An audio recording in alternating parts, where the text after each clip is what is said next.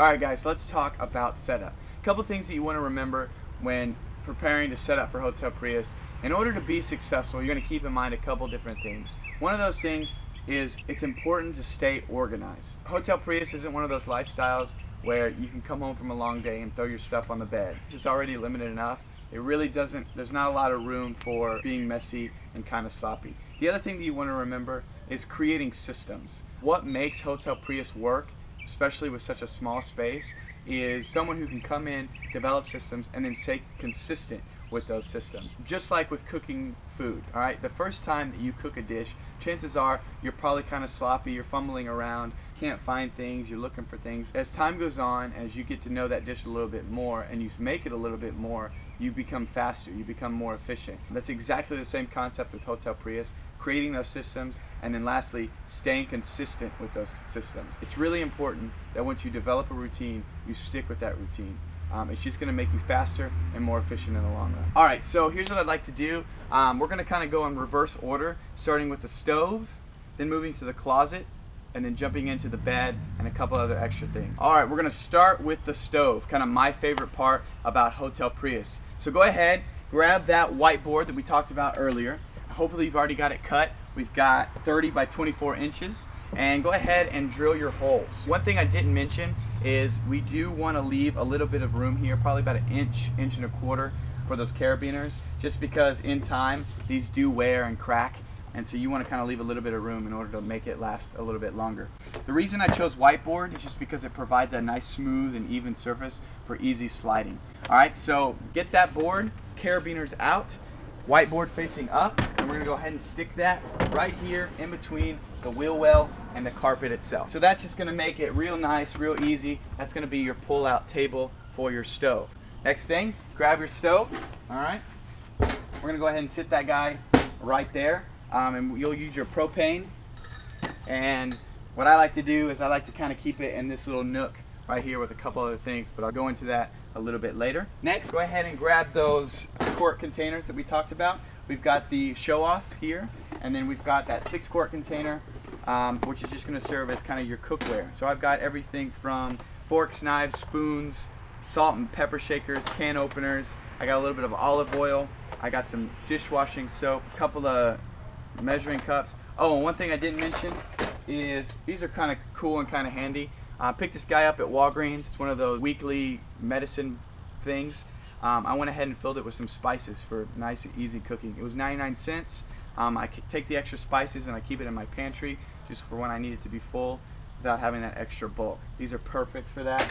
So take that 6-quart container, go ahead and stick it right here. And then we've got our show-off, which is just going to be pots, pans, bowl, and then water, and whatever else you can kind of fit in this guy. I like to have this where it's just quick and accessible for when I'm cooking. Pull out the table, just get started. Alright, and then the last thing, grab that suitcase. Again, hard top, just because it's going to provide a nice desk. You're going to go ahead and fill it just with really whatever you want, but anything from extra shorts, socks, t-shirts, underwear, and then there you go. Alright, now we move on to our closet. This one's pretty easy. Again, something I'm kind of proud of. Real cheap, real easy to do. That dowel rod that you picked up at Home Depot, measuring 40 inches. What we're going to go ahead and do, we're going to stick each end between these guys. Go ahead and put these down. Put one on one side like that, and one on the other side like that. So they're going to fit right here on this little hook and on this little hook. So we'll go ahead and do this side first. Go ahead and put that about right there. We'll come to the other side, kind of give it a little squeeze. Boom. It should kind of click into place. Nice and strong, nice and sturdy. It's going to hold real well. Alright, the next thing, this area right here behind the driver's seat, that's going to be used as some extra storage space as well. So go ahead and grab one of those 15-quart containers. This one's going to be used for your car essentials. Alright, just kind of give you some examples of what I got in here. I got some straps, I got my drill, I kind of got some Armor All, kind of to clean up and stuff. I got some bungee cords, extra batteries, duct tape, of course, much needed, extra straps, I got gloves, phone chargers, paracord, just kind of a miscellaneous box for things that I might need kind of while traveling or on the road. Alright, so that's going to go right here, kind of nice and snug, and then you'll have kind of a little extra space. What I like to use that for are are my little slip-ons for when it's muddy and I don't really feel like getting my nice shoes dirty, so I'll just kind of keep those right there. On top of that, you're going to go ahead and install kind of the 2 fold-out containers that we talked about earlier. One of those is going to just kind of be the accessible clothes that you use often. At least that's what I use it for. So I've got jeans, extra shirts, work clothes, that kind of thing. So it's nice and accessible when I just need to throw on a new shirt or whatever. I put that one there, and then I've got my laundry bag with my, my bleach, my Tide Pods, dryer sheets, spray and wash, all that good stuff fits on the bottom. And I've got my laundry bag that fits right over the top like that. That's gonna fit right there. All right, now that we've got the curtain rod in place, it's time to hang our clothes. We're gonna go ahead and stick these right here like that. What I like to do is I picked up one of these little pan hangers. I think I got it at Target, and I use it as my towel holder. And that'll just kind of fit right there, like that. There you go, there's your closet. All right guys, now for the fun part, the bed itself. So the first thing that you want to go ahead and do is bring this front seat forward about as far as it can go. It won't stay that way, but we can adjust it a little bit later. And then the next thing we want to do, in the back seat, this is where we want to install both of our kind of big Tupperware containers. The first one being the basement, where you're going to store just some extra clothes, extra shoes, things you don't necessarily need right off the bat. I've got swim trunks in here. Getting into the winter season, there's a couple of clothes and items that I'm not going to need right away. So I'm going to go ahead and stick that guy right in here like that. And then the next thing I want to do is add the pantry. Again, this is kind of where I keep my extra spices and just some foods, spaghetti noodles, sauce, things that aren't going to go bad. I'm going to put that right here. The next thing I want to do is go ahead and bring this seat down, removing kind of the seat belt that's attached, like so. And as you can see, kind of fits perfectly in there like that. There is a little gap, but I'll show you what to do with that next. All right, remember that foam pad that we talked about? So that's gonna go in first. That's gonna kind of serve as just, again, that extra cushion. It's just gonna make things a little softer, a little bit more comfortable. So go ahead, measure out what you need. Use a box cutter to cut around. Fits nice and snug there.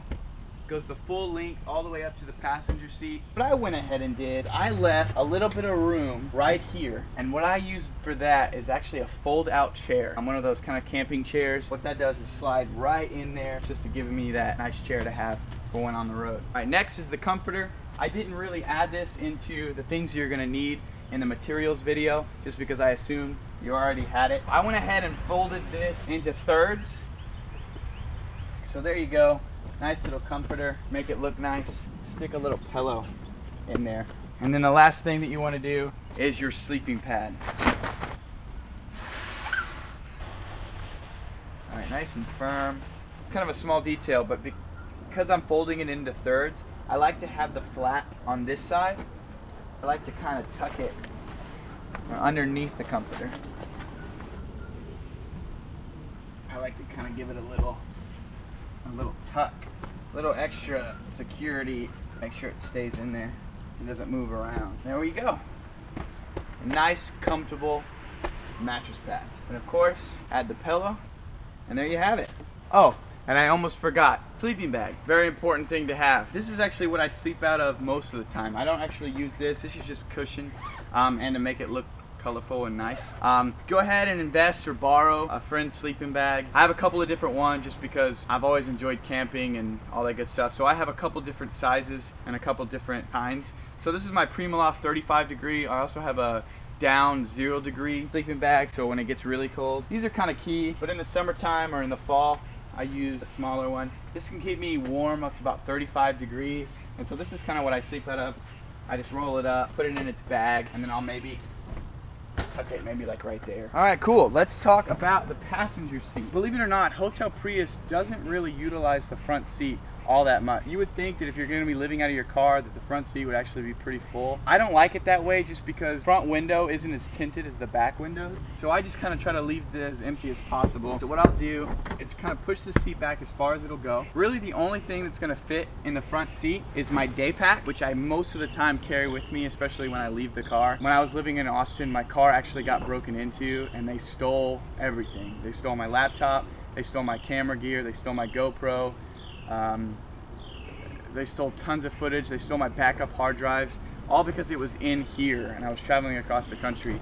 I learned from my lesson, I'm not gonna do that again, so I'm gonna keep this guy with me at all times. So that'll kind of fit right here. And then the last two pieces of Tupperware. Again, we got your 6-quart container and the 15-quart container. This 6-quart container, this is my miscellaneous box. Got needle and thread. I got a headlamp, which I actually put right there. Lighters, measuring tape, extra iPhone stuff, bike lights, mosquito repellent, extra carabiners, an extra plug, pack of cards, a knife, wine key, iodine tablets for when I pure. I mean, just kind of anything and everything that I may need while on the road. So that's gonna go first, right there on the bottom. And then this is gonna be my snack box. I put kind of my bread in here for in the morning, put like candy or chips or whatever, just for when I'm driving and I just want to snack on something, granola bars, that kind of thing. Sometimes my cereal. All right, so that's it. That's what the passenger seat looks like. Quick and easy, so when people kind of look in, that bag won't be there, they don't really see much because I kind of keep this area nice and clean. All right, last thing, we're gonna talk about curtains. All right, so next we're gonna talk about the most important safety feature that we're gonna need, especially when sleeping out of your car, the curtain itself. So as we kind of talked about, 41.5 inches with nails on the ends. Again, these are pillowcases, kind of sewed a little hem in, stick one on one side and one on the other side. All right, and just a little hole at the end for the nail to kind of stick through. All right, and these are gonna kind of go in your front seat.